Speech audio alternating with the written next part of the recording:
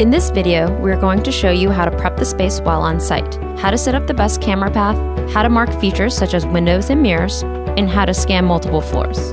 Once on site, walk through all floors and areas of the property. Close doors to any rooms you do not wish to scan.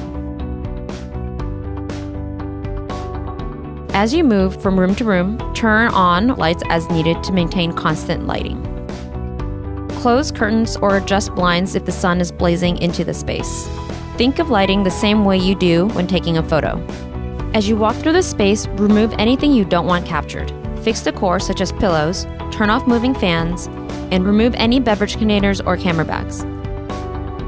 Once you're happy with the environment, leave it still. Moving objects or furniture items while you scan will affect the quality of your model. Also, make sure the space is empty of pets or people. Plan your path before scanning. Keep in mind that every scan position will be a position in the model where a viewer can stand. Keep the camera at the same height as you move through the space. Scan in a line down long hallways for the smoothest experience. We recommend placing the camera 5 to 8 feet between each scan position. For areas of interest like the kitchen, consider adding another scan position or two. When scanning multiple floors, we recommend starting on the lowest floor first. Okay, let's assemble the camera and get started. Set up the tripod and mount the camera.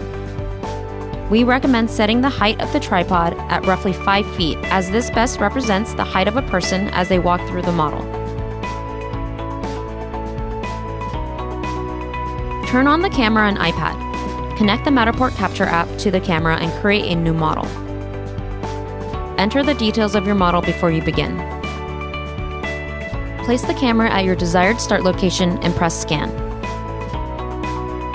Once the scan is complete, a mini-map will appear containing the data that was collected.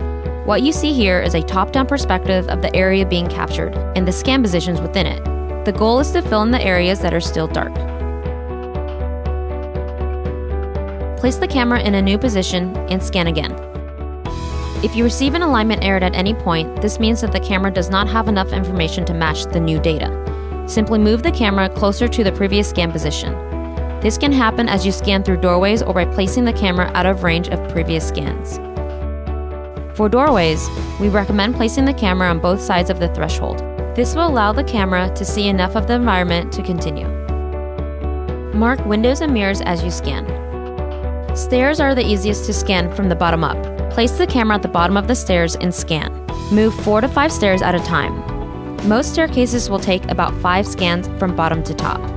Be careful when adjusting the tripod and always keep 2 legs on the lower stair. Once the camera's on the new floor, create a new floor in the app and continue scanning. That's it! You're all set to scan. If you have other questions, please visit our support site. Thanks for watching!